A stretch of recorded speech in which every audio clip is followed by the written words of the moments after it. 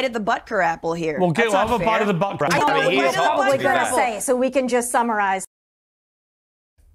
Girl, don't you have a Beyonce album to get pissed off about? This because it's she's in a cowboy outfit. Okay. Ooh, she got an American flag on. I'm sure you've got a few videos said to do anything about that, but whatever. Yeah, that's why. Please don't interrupt me when I'm rather obsessed with my work, so I appreciate it. Piers, I'd like to get back to the point. Yeah. Again, were you women talking, supporting girl? women, be quiet while I talk. No, you okay. talk Very to feminist me. of you, Francesca. Yeah.